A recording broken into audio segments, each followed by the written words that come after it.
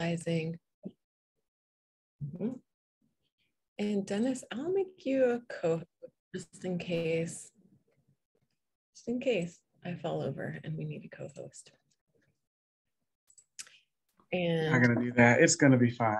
I mean, you just never know when it's your time, you know? Never know. You never know. Transcription is available for those who need it. Hello, Zara, in the chat. I'm always so happy to see you here. Nice to see you all here. I'm Katie Dichter. I am a librarian at Seattle Central. I am going to say a few words and try to keep it so short because it's about Dennis Denman today. Let me flip over to my notes. Okay, so welcome to COSI, Conversations on Social Issues. I already told you who I am. I'm Katie Dichter. COSI has been going at Central for over 10 years, I believe. Kelly McHenry and Kimberly Tate Malone were my colleagues slash predecessors who had an exceptionally large role in keeping this going for so many years. And of course, all of you who participate. I don't want to take a lot of time. So I'll say a land acknowledgement. We acknowledge the unceded land we live on as the home of the Coast Salish people, the traditional home of all tribes and bands within the Duwamish, Suquamish, Tulalip, and Muckleshoot nations. I encourage all of us to consider what it means to be guests on this land and to actively acknowledge the Duwamish tribe by paying real rent. Let me post a real rent link in the chat. Also, the Duwamish went from having a petition for federal recognition to filing a suit against the federal government for that recognition. So I also encourage you to look at the news and at the tribe's website and see what's happening with them and support them in this next move that they are doing to pursue federal recognition. We also pause to recognize and acknowledge the labor upon which our country, state, and institution are built. We remember that our country is built on the labor of enslaved people who were kidnapped and brought to the United States from the African continent, and we recognize the continued contribution of their survivors. We also acknowledge all unpaid caregiving labor and immigrant labor, including voluntary, involuntary, trafficked, forced, and undocumented peoples who contributed to the building of our country and who continue to serve within our labor force. Okay, later I'll post a form in the chat for you to fill out. It's short, it's to give us some feedback. And now I'm going to turn it over to Dennis Denman, who is the Director of Student Leadership at Central, who wants to bring a conversation to us about first-generation professional reflections, feeling insecure and unsure. Thank you so much, Dennis. Thank you so much, Katie. This is awesome. Getting set up here and want to get all of the Zoom buttons out of my face. Hope you all are doing out there in Zoom world. It is a day. It is Thursday. We're happy the sun is somewhat out today. And I think we're trying to do our best here at this thing we call work.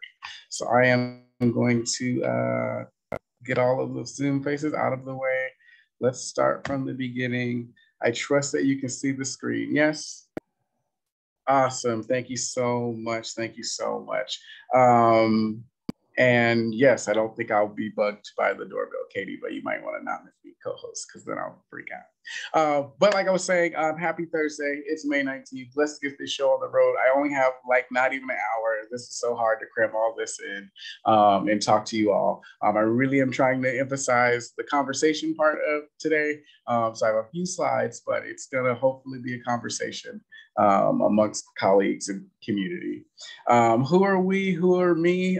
This is what I do. Hopefully today, if you don't know me, and I think I see most folks I know on the screen, Dennis D, you all should know me, but if you don't, I'm the Director of Student Leadership. I send way too many emails. I'm the email guy to some students. I am the t-shirt guy to other students. Yesterday, I was the pizza guy as we shared way too much pizza. it is becoming an occupational hazard of how much I eat around here. Hot Mama's Pizza, $10 or $11 inflation. I've been at Seattle Central about 2.5 years here. This is kind of my 10th year in higher ed, and that freaks me out because I was like, no, I was just doing the thing that one time. I remember it like yesterday, but now I run into my now mentees and I'm like, oh, wow, I'm your mentor. This is scary. This is frightening. So that is something that I'm holding on to. I'm very proud of. I'm very proud of being a first generation college student as well, turned a first gen professional. So again, the topic for today is like, how do I navigate all that, right? I went to UCLA for undergrad, had no clue in a million years I'd be going to somebody's college. I was the first in my family to do so. And you just get there, and you're just trying to figure it out. And so I've been doing a lot of figuring it out along the way. So I'll definitely talk to you about that. I was supposed to update this and didn't. I'm a middle-aged person, as a middle-aged Black, gay, educated man living in Joe Biden's America during a whole pandemic, an endemic. Is it going to end? We're not sure. I always kind of do my whole, no one ever knows how old I am because I try to like keep that on the hush. Don't be funny and put in the chat box, please, if you know. But again, I think even that speaks to some of my first genness and those identity struggles I have. I know that I present very youthful and I got, some youthful energy. But if you all knew how really old I was, you'd be shocked. But I also know that when I show up in, t-shirt and jeans dentist today, I'm received differently than I am with shirt and tie dentist, or even when I put on a hoodie and walk around Central Dentist. It's always an interesting experience. Outside of that, outside of my job, what my joke is. I'm on the board for NASPA, so it's a professional association group for student affairs folks. I do a lot of the stuff in the community college world with them. And then today, currently, I'm the sitting president for our Washington State Council for Student Unions and Programs, AKA it's CUSP. CUSP. And that is my newest badge of honor. I have no clue how in the world I do know how I became president. I don't know how much in the world I have time to be the president, but it is a council of student life directors and friends, and I get to be on that council. A lot of folks are familiar with statewide board work. So it's kind of fun. It's really engaging. It's week 2. Today I feel like the worst council president ever, but next week I'll be good. But even I will talk about those moments when I feel like the worst, fill in the blank, and where does that come from? So this is just a little bit about me, if you did not know that. Before we get started, again, thank you for doing the land acknowledgement, Katie. A few acknowledgements and a few shout outs. I'll go again, the land that we are on, the Coast Salish people, home of the Duwamish, Suwamish, Tulalip, and Muckleshoot Nation. So again, I appreciate when we do our acknowledgements. I am also one who, strives. I strive and I struggle. I'm going to be honest. When we do our land acknowledgements, how do we go beyond just saying it? I think we saw a great presentation last week on how do we not perform it? How do I know in my role or in my capacity, what am I doing to help support our Indigenous students, our Indigenous staff or faculty? I have access to a lot of those emails. Am I sending emails that are thoughtful, intentional, and really trying to create space and make space for those folks? So those are, when I think about land acknowledgements, that's what I'm always thinking of. And some days I don't do the land acknowledgement if I know that I have not actively done something this week, this day, this month, to do more than just go beyond the land acknowledgement. So again, I invite you all to do that. I'm also acknowledging the hardships and tragedies that I think we all are facing. We're in the middle of a lot is going on outside of this Zoom box in this world today. So just knowing that it's taking a lot for folks to just show up and even be on this Zoom screen, let alone be showing up in buildings with so much that's going on in the world, in our families, in our neighborhoods, in our communities. We still have sick parents, we have kids. I don't know what's going on with school anymore. So much is going on. So just really acknowledging that. Today, nothing has gone the way I thought it was going to be planned today. So just even acknowledging like, there's so many times I was going to say, Katie, I'm not doing it. But somehow we all find the strength and the resilience to be here, to show up smiling or smizing through your amazing mask. So I appreciate that. And then again, as we all sit on Zoom, just uncertainty and change, not only in the world, but also right here, right at home, right in our community college district, at our community college, what in the world? So definitely know that just so much is going on in folks' minds and hearts, and just acknowledging that as we try to get through this. Special thanks to, again, Kimberly Tate Malone and Katie Dichter, our faculty librarians and our coordinators. I've been dragging my feet to get to a COSI talk, and so these two have definitely been helpful and very inspirational in getting me here to today, May 19th. I think we started talking about this maybe back in fall with Kimberly, and then maybe I kind of said something in winter, and then Katie drugged me and, you know, made me set a date, and we are here and thankful. So thank you so much. To Dr. Latanya Reese Miles, my really great friend, my mentor. I consider her the MVP of all things First Gen. She is a faculty, well, is a faculty member who's really gotten First Gen students and First Gen initiatives on the map. And so she's really great. So I think she'll get a recording of this and she'll love it.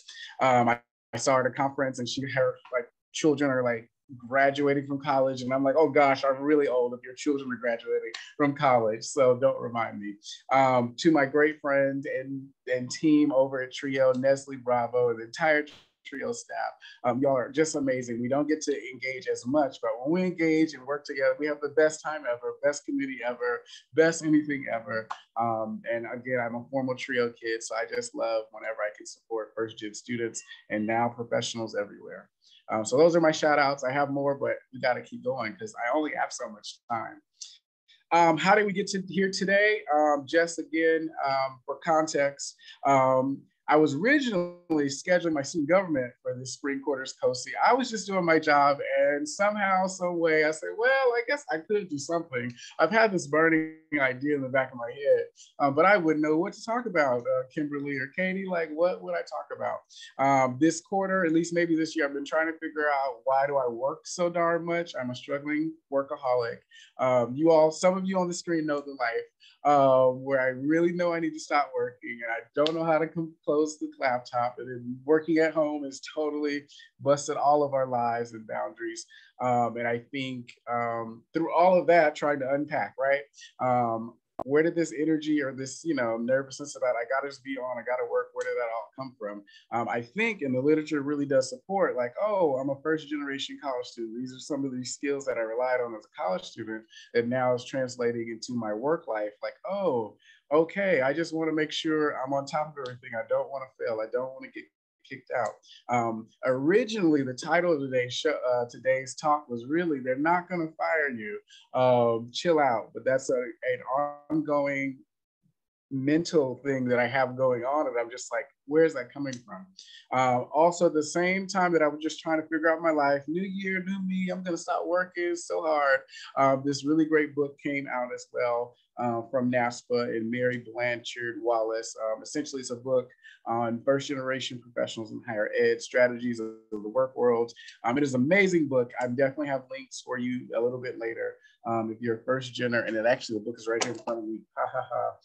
A really great book, short book, real short, great chapters. I've shared it with a few folks, and it's just really a really affirming book that helps me articulate what in the world I'm going through as this first generation professional. I'm in a mid-level position, or they say mid-management or whatever.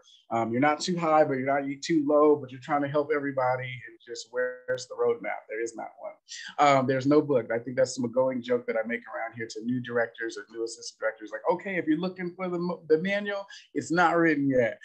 We just make it up. But hopefully somebody writes that book so we all can get copies. So that's how we got here today. And I think that's how I arrived at my topic. Picture this. It says, it's fair to say I don't know what I'm doing.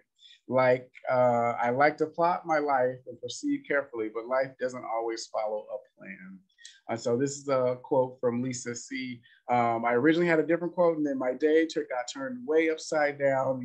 This is like 7 in the morning. I was like, all right, cool. I guess we won't be doing that. And so I had changed quotes because I saw this earlier. No matter how much you think you have this figured out or you have a plan, life is going to come by, which is very similar to student life in the world of my work. Student life, it moves and flows every single day. There's never a dull moment. Something is always going to happen.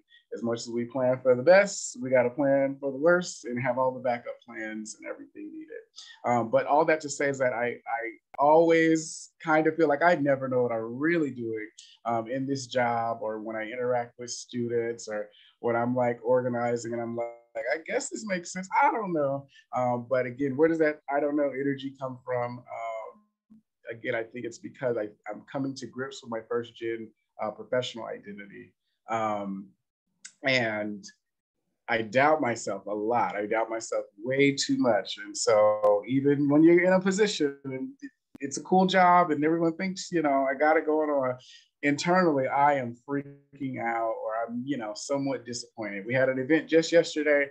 It was actually a great event. Students turned out. Of course, we lured them with food. They did our activity.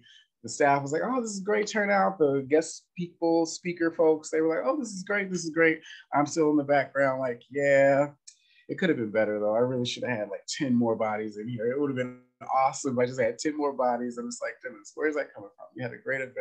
A lot of work, a lot of energy went into it. And everyone was pleased, but why I'm internally, I'm like, it still wasn't great. I think, again, it goes back to just kind of impacting some of that energy of being first gen, and even I think some of my imposter syndrome that I think was my key to move to the next slide. No, not yet.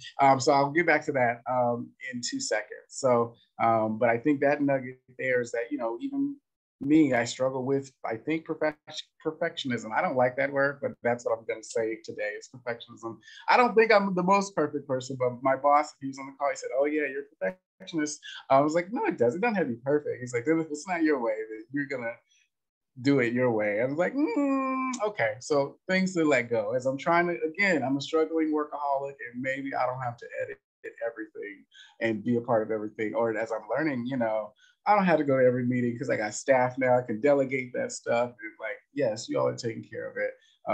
Don't let me get in the middle of it, because if I do, how it goes.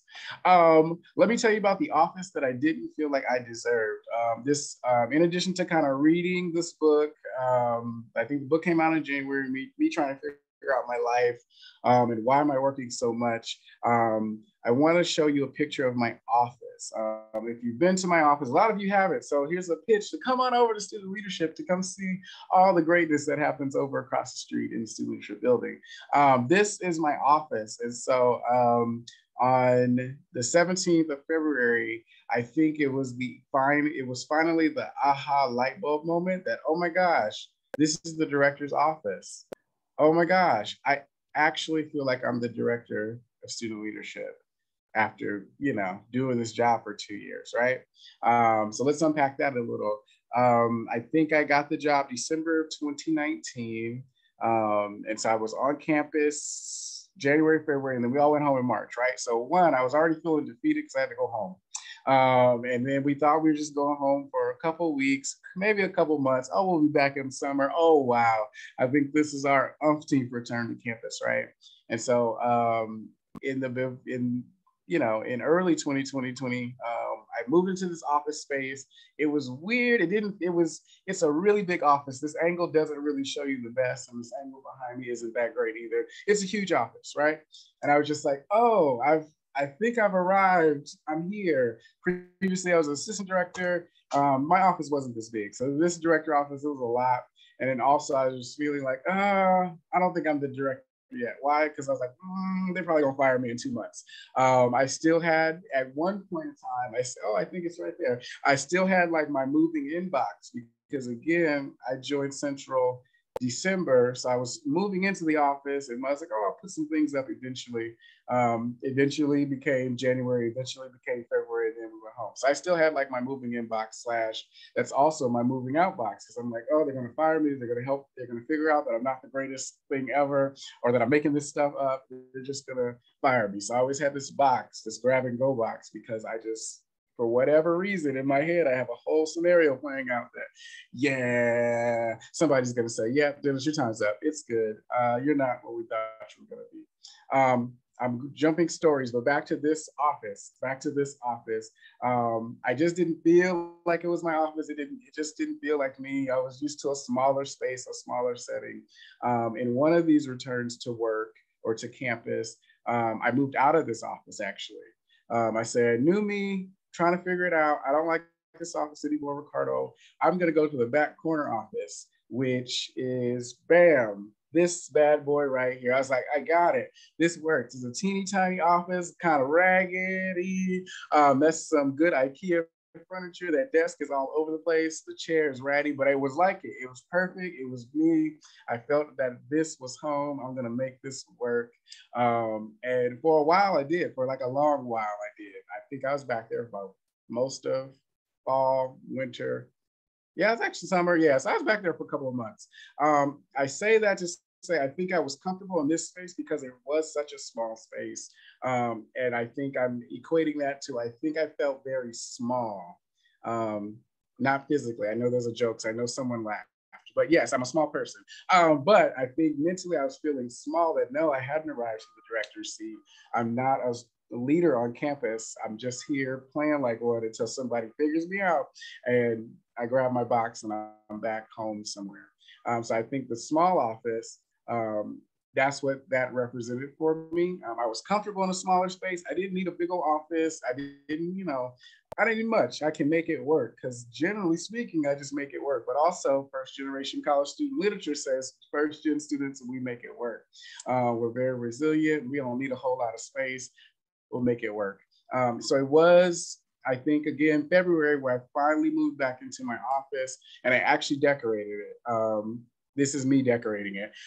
Me decorating it actually means putting my diplomas on the wall. I never really do that. I never really put anything on the wall because again, I was like, oh, y'all gonna figure me out and I'm gonna get out. So don't want to put anything up, don't want to get too permanent, but I did put the diplomas on the wall right in my face. I'm so proud of those diplomas. I'm so proud of what I've done and been able to accomplish.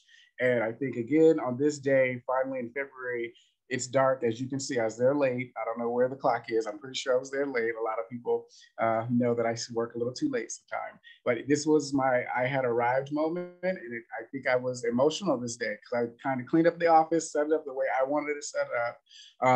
And I finally said, oh, I think I'm actually the director now. Like me personally, my body and my soul is just like, yeah, I'm the director. This works. I'm supposed to be here.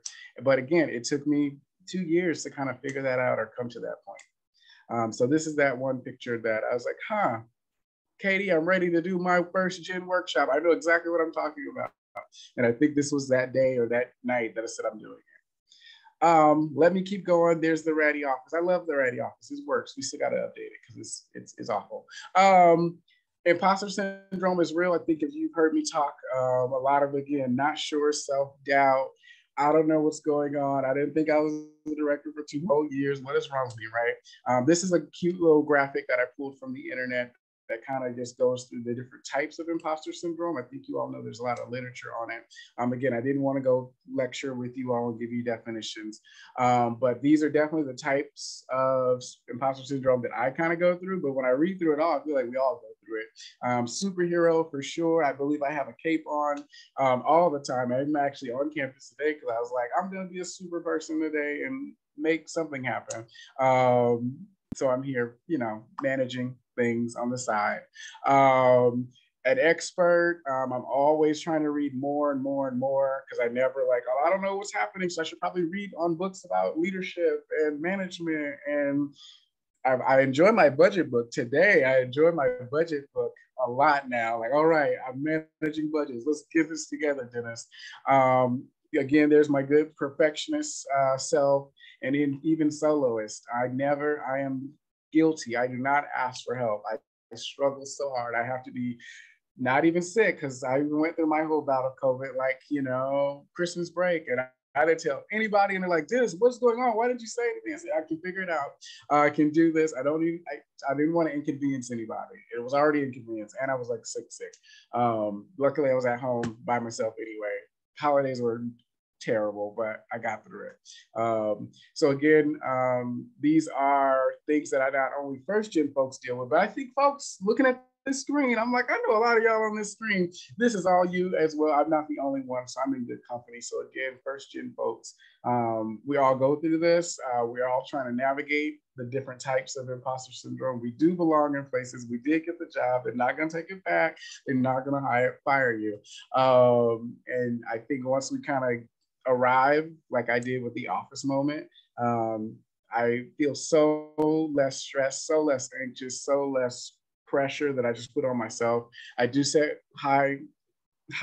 super high goals, and I get upset when I don't meet them. So even kind of normal setting some of my goals a little bit, because I'm not Superman and I can't achieve it all, because if I did that, then I wouldn't sleep. And why am I tossing and turning at night? Because I'm thinking about work a little too much. So I hope all of that made sense. I hope all of that makes sense. I'm doing good on time. Insecure. As you all know, some of this inspiration came from the wonderful show called Insecure, starring Issa Rae. It's a beautiful, amazing show that it popped on and changed all of our lives. And now it's gone, and it's tragic because I love that show, but I'm replaying every episode. On days where I don't feel like I'm enough, I do feel like I'm Issa Rae, and I have to wake up and talk to myself in the mirror and try to get pumped up for the day, because you know, I have students, they need me. I have staff now, they need me. My students are a little bit more needy this year than normal. Some of you all know what that means. So how do I can show up and at least be the best version of myself, or at least, yeah, that's actually pretty good. The better and maybe the best version of myself, even when I don't feel like it always. So Insecure helps me get through that. Issa Rae is a great character. Her friends, her tribe, it's set in LA, so I'm from LA, so I just felt like, oh, I know where that is, I know where that is, I know where that is. It was great. It does get better in feeling, it does get better. Saying again, it took me to have a whole light bulb moment 2 years after a whole job, sitting in an office by myself, to be like, oh, I can do this. This is my job. I'm really good at it. I'm exceptionally good at it. And I wish somebody would try to do all the things that I do. And again, I hate it because I feel very uncomfortable talking about myself, but I'm pretty good at what I do. So it gets really better. And again, the self-doubt and the insecurities, they kind of work. I don't want to say they go away, but once I think you arrive to that moment, you see a lot more clarity, and you're like, oh yeah, I am working too many hours for no reason. To do what? To be perfect. Let go of perfectionism. Know the signs. I know when my students laugh, they said, Dennis, I think you need a Snickers bar. I said, oh no, am I not being myself? Yes, you're not being yourself. Or I'm a little on edge. So I just know the signs. Those signs also mean I need to take care of myself. I need to take some time off. Go leave a couple out. Go take some time away. Or just unplug, or just stop worrying about it. Embrace the feelings. I'm one of those people who are like, I don't have feelings. I'm just gonna be stone cold and rock hard, and then it takes the world to fall to pieces. And I'm just like, why is everything happening? So again, I'm that friend. If you know that friend, I'm that friend. Again, also as ways to cope and get through it, talk to other friends, talk to professionals, talk to other first gen professionals. Also talk to the therapist, because a lot of this unpacking, I got my therapist on speed dial, and it's through Zoom, so it's great. I don't have to go to her office no more. This is amazing. I love it. And again, my daily affirmation is I'm not going to get fired today. So guess what? It's going to be okay. I'm doing good work. Can't get fired. No one's going to figure me out today. And again, show up and be the best you, or at least the best version of you. So that's my Insecure. The poster at the top says low-key striving. I really am low-key. And I'm very awkward on a good day, just like Issa Rae. I'm very awkward on a good day. But you gotta really know me to know those parts of me. A couple of more slides, and I swear I am done. The clock is behind me, not in front of me. First generation professionals are influencers. The quote at the top says, first generation professionals working in higher education are influencers.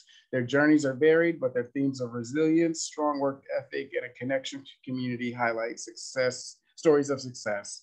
I think I read this in the book that I was highlighting, and I cried. I literally cried because I never saw myself as an influencer ever. I was like, what?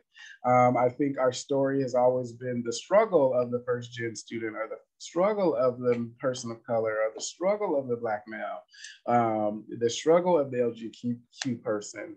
And so again, chapter 1 is like, first generation professionals, you're influencers because you've gone through so much and you've navigated these interesting obstacles, that we bring a different perspective to our work. We bring a different flavor, flavor to our work. I'm pretty optimistic and I'm pretty, fun to be around. We have good committees. If you're on a committee with me that I'm at least running, we have a great time because we work, but we spend a little too much time laughing. Our staff meetings are way too fun. And I'm just like, yeah, if the president were to walk in, I'm pretty sure, or I think if our president walked in, she would laugh with us. But yes, we have a lot of fun. And I think that speaks to just, we've gone through so much. Why so serious, right? I think that was a Batman quote. I don't know where that came from. I think about all of that when I think of that bullet that says, as a first year professional, I think the question to myself was, what do I hope to give? I really hope to give hope to others, particularly our students, first generation students, just trying to figure it out. But also now that I'm a mentor, younger professionals who are figuring out, looking for the manual, and then just other colleagues. Even during these crazy times, we don't know which way is up. At any given day of the week, I don't even know which way is up. But I was like, hey, we're going to get through this day. It's going to be a great day. Maybe I'll get to that email. Maybe I won't. And we do best by our students and the communities that we serve. And then, of course, just showing others how to move through all of these social situations and institutions.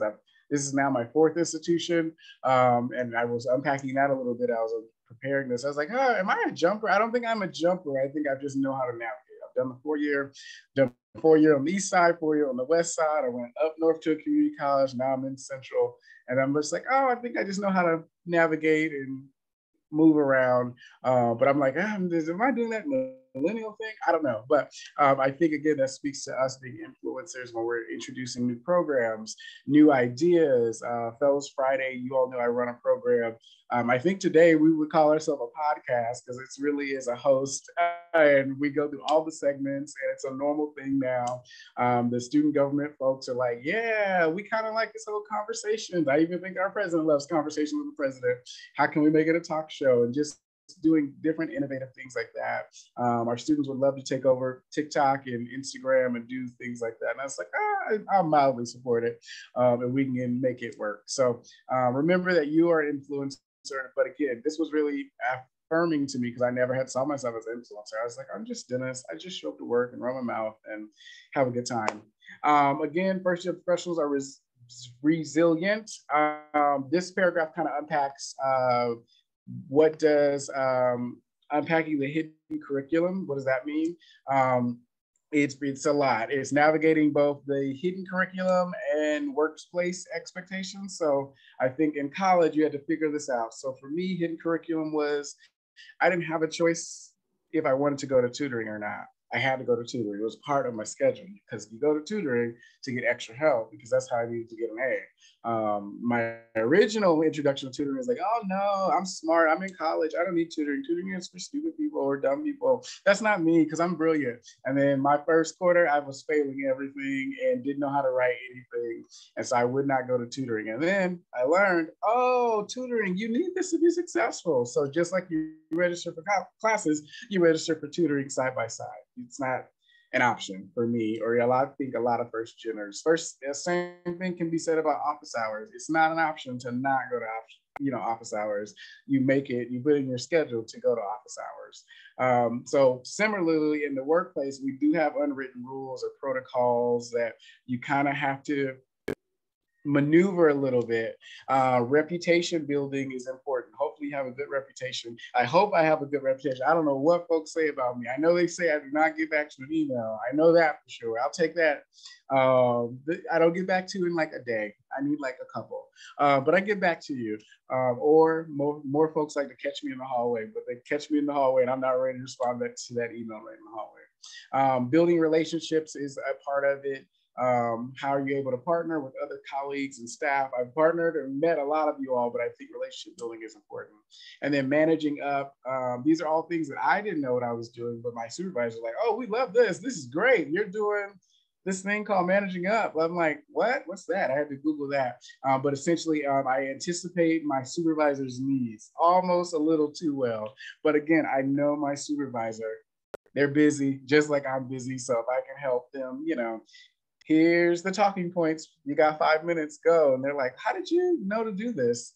I did it. I just know that you don't have time and you make it all up. So if you're gonna make it up, I need you to talk on these points in any kind of order, and you got 5 minutes. And my supervisor talks long, so I gotta be strict about that 5 minutes. I love my supervisor. The point is, these are all first-gen skills that I picked up that are now working in my favor in the workplace. And so Dr. Latanya Reese Miles and folks in the book, they talk about that a lot.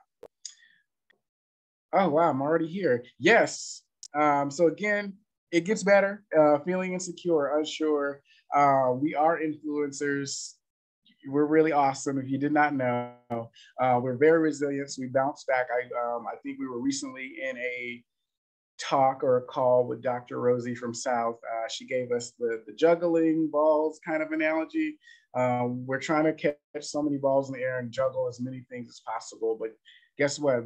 Generally speaking, they're all made of rubber. So they'll always bounce back or bounce up. Or if you drop them all, it's not the end of the world. You just pick them back up and you keep on juggling. So it was a good kind of just quick leadership takeaway that I appreciate hearing again, as we're all trying to juggle, especially this thing called spring quarter. Like, can we graduate already?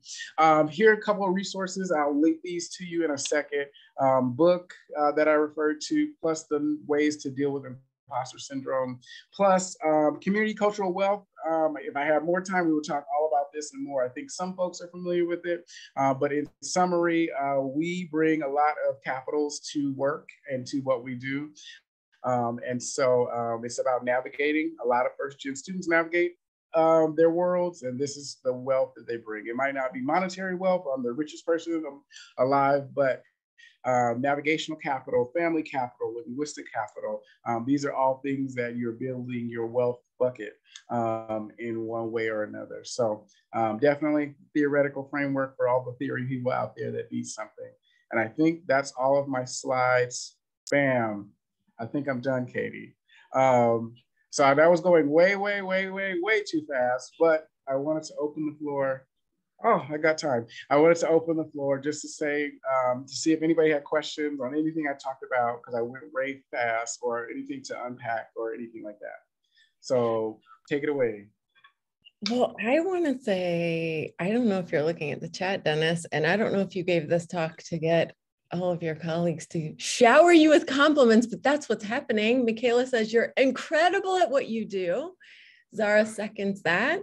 Yes, Michaela, Dennis, you're definitely exceptional at your job. Kimberly Tate Malone, and Kimberly's never wrong, says you have a phenomenal reputation. Paul Carter says, Dennis, when I saw you were the host, I had to check this out.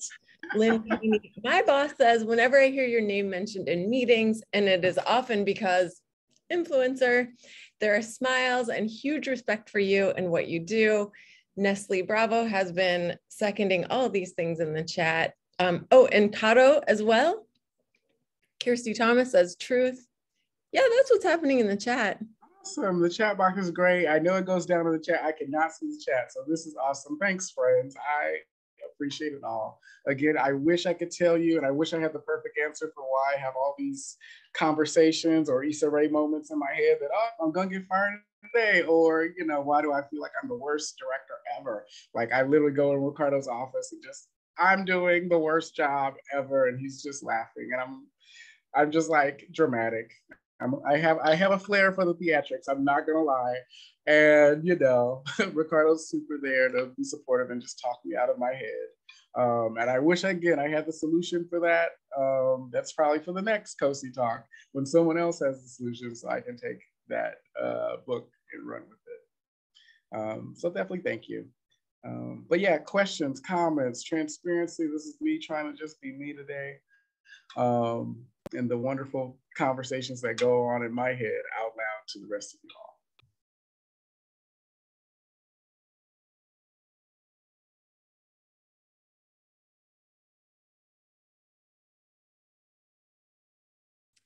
Brianna. Hi, I see you trying to get people to raise their hands. So I was like, I might as well.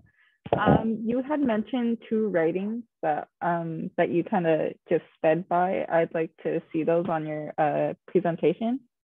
I just want to say you did a very good, job even communicating with everybody in this group. And as you see, you have a very good support system. So I admire, the fact that you're open, and as somebody just said, your transparency, it's just amazing. Thank you so much. I just try to be, I don't want to say to be the leader that I wish I had. I'm learning a lot from leaders, and I'm learning transparency is important. And some days I don't always have the answer, or hey, I'm a hot mess today. Tomorrow is a different story. I think my immediate staff, they appreciate that about me, and then I think I'm a little too transparent. And then they're like, oh, okay, you're doing too much. I said, okay, just letting you all know I'm either making it up today or some of the things, but also I laugh when I say that. Some of the things that they think I make up, they're like, oh, you actually had planned this out. I said, oh yeah, I figured. I know you all by now. So it's kind of what I do, but I definitely trying to be more transparent. Even our amazing president, Dr. Yoshiko, she's even shared how just authentic she is in her leadership. And I'm always like, oh, I wish I could just be half as authentic, but you're great. And now I think as I'm, going through and unpacking what it means to be a first-year professional, I was like, oh, this might be the authentic leadership that Dr. Yoshiko was talking about. And how can you just show up and be more of you and not, the version that I want you all to see? Yeah, like I just said, I think I was one of the first people to utilize the chat, but I had mentioned that it honestly takes it one day at a time in order to make it to tomorrow. And if you can do that, you're already succeeding at living your own life.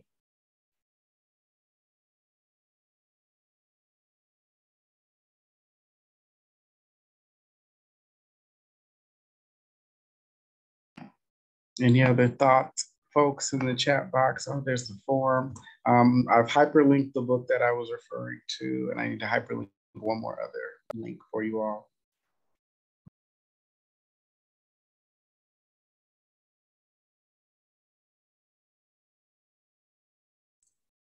I put myself in stack. Dennis, I'm thinking about students in my classroom, and you talked a lot about student support services like tutoring and office hours.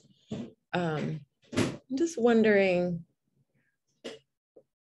was there anything like when you were in your first college class, was there anything like specific that you would have wanted your instructors to do in terms of like recognizing you, seeing you, like really making you feel like you're not going to fail this class and then you're not going to get fired from your job later? Good question. I think I'll take you back to my first maybe grad school class, because again, that was even later where I'm just like, oh, I'm smart. Wow, I'm in a grad program, right? I did a master's program at UW. I think the instructor, what I appreciate about them is that for the most part, in so many words, and you had to decode what they're saying, but in so many words, they were very, very reassuring. Like, hey, student, you already got an A in the class. You already got an A. You just have to do the work. And I'm like, oh, why don't they tell us that in undergrad class? We're so stressed. So again, it was a different, I think it was maybe positive reinforcement, maybe a little bit, because it was like, okay, I already have it and I can see the A. Because again, I was already scared out of my mind because I didn't know what I was doing in a master's program. I barely got through college, and now I signed up for a master's. What am I thinking? And so I think of that instructor. They were very kind of, again, you already have the A, you just got to do a lot of work. Cool, if you can do the work, you got the A. I said, oh, okay, cool. I think that instructor also provided just space for us to talk as a class about just how we're feeling about the work and how to be successful. as well as I'm thinking back to maybe a first year student in a first year class. I think emphasizing that office hours, when we say that we're here, we want to see you before the sky falls, before the midterm round, or before the dog ate my homework and the computer died and I had to go to IKEA and run, not IKEA, Best Buy. So encouraging students to come visit me before something happens. I should know who, again, my context is I went to a big old university, but I think today's time, I think all instructors should know who their students are. So I think the encouragement is, I want to know you more than just the campus post or the paper. Like, swing by, say hello. Again, I know it's a little bit hard. We're in a hybrid world and nobody knows what office hours is, but I think just reaching out, having students be transparent about their struggles with student success or their thoughts of what it means to be a successful student. And then how can you just, again, support them? Let them know that they have we just got to do the work. I think we might start them at, everybody is on a 0 and it's the one test that, you need to get up that to get the A. So I hope that answers your question a little bit. Yeah.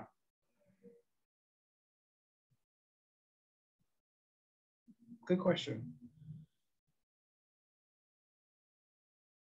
I always appreciate when my instructors knew my name, so that was great. So again, knowing names, and I know we struggle with that, even I do, but really knowing your student's name and calling on them by name, and all the cool instructor tricks where, you're talking about nothing and you might say Dennis and, oh crap, they said my name. One, not to call me out, but oh, whoa, they're paying attention to me. Okay, let me look like I got it together. So that helps, that helps.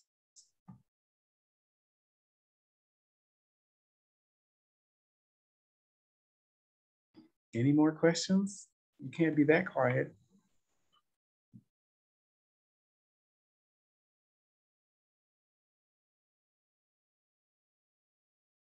If I had more time, I would have done the whole little spinny wheel thing. I have an extra copy of this wonderful book. If anybody would love a copy, I'm sure we're going to get one in the library, but if anybody would love this copy to be just so in love with this book, like I'm in love with this book, please let me know, and I can get you a copy. Can you recall how you felt when you were interviewed in the past relating to imposter? Oh, that will probably be the next COSI talk, because let me tell you, I've been through a lot of interviews, job interviews. As you all know, higher ed it's a gauntlet of interviews and rounds and so much. For me, I remember one interview where I was just like, I know I don't have this job. I went into the room and saw everybody in the room. Nobody looked like me, great. Nobody was anywhere near my, perceived age, right? And I was like, all right, I don't have it. So in my head, it was like, okay, this is a practice round, Dennis. So do your best, but no, you don't have it. And again, I don't know why my expectations were so low not to get it. Well, I think I do. So anywho, the point is, I was surprised when I got that job. I said, wait, you're kidding me. That job that all of you were in there and nobody really? So I have a lot of interview stories, good and bad, but trying to just navigate, again, doing some of the Issa Rae talks in the mirror, positive affirmations, funny raps or songs, whatever your playlist is in the car before you get out of the garage in Central. I know some of you do that. Pump that up, go into your interview and just kind of knock it out the park.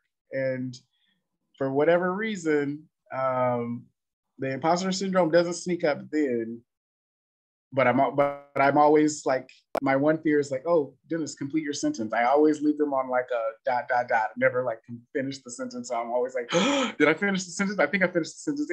Tell me if I didn't finish the sentence. Or I get in a bad habit of doing an interview where I like, yeah, I think I answered that question, all parts of it. Sure, did I answer the question? And I need to stop doing that because that looks a little unnerving. But I'm always like, yeah, I think that's all of the question, and I think I might have answered. Next question.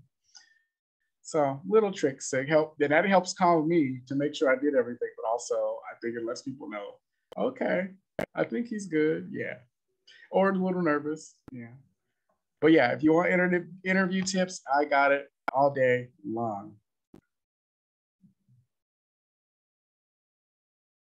And look at us, 12:51. You're welcome to stay and chat more Definitely do the form. We want your feedback. We need your feedback. Do the survey. More than one word, please. Please don't be like students and give us one word. We need a sentence, a whole full sentence with a period. Thank you. Period.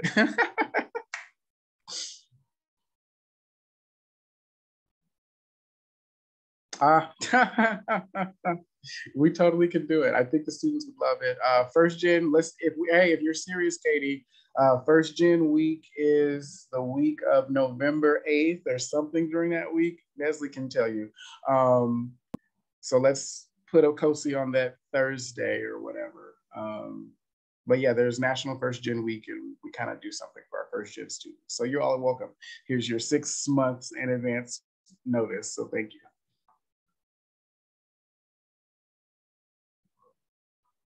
And I hope I answered Abigail's question.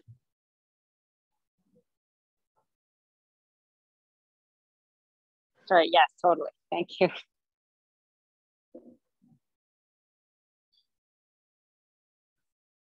Awesome. Thank you all for being here. It has been great. I hope you enjoyed the presentation. We'll get the slide deck over to Katie and the recording up. I think I survived it, so I'm gonna go like cry. I totally forgot to back up and let you all see my shirt. I'm wearing my Issa Rae shirt. Rooting for everybody Black. Issa Rae said it at an Oscars event a couple months ago. I got nervous and forgot to show you the whole shirt. That was the whole point of this presentation today. But yes, rooting for everybody Black. Issa Rae is awesome and just a cultural icon. I saw Zara. Zara, did you have your hand up? Did I imagine that? I just wanted to say thank you. That's it. Thank you so much. This was really wonderful. You're really wonderful. I feel like, oh, I got so many aha moments just listening to you. So I feel really seen through you, which I really, really appreciate right now. And I think it just is a testament to how wonderful you are at what you do. So thank you. Thank you. You all are great. You all are awesome. Again, I always hope that you all got something away from this. I know I have a lot of fun and we have jokes, but I'm always in the back of my head, oh, hope you learned something. But yes, this is a testament that you're learning something. So whatever I can do, please let me know. If you need me to come to your classrooms and do all the things, I can do all the things too. Thanks so much, Dennis. Appreciate you. What happened with Android users? I know, I feel like that's worth voicing, Lynn. That's amazing. Yeah, you can choose Issa Rae to be the voice on your navigation. Amazing. This is why we do Team Android, not Team Apple, because we have amazing sound and on navigation. Thank you, Dennis. And I will not be able to remember exactly where that you make that choice, but at some point I made that choice and it's so fun. Love awesome. It. This is great. This is great. Awesome, folks. We're wrapping up. My students outside like, Dennis, I need those interview questions. Okay, I got to go finish typing them up. I hope this was helpful. Thank you all for coming out. Katie, thank you again for the opportunity.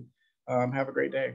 I hope Nathan is thrilled with my slide deck. Nathan's going to talk about me later, I'm sure. Thank you, thank you, thank you. Awesome. I saved the chat notes so I can see all the things that people said. And hang them up on the wall. Yes.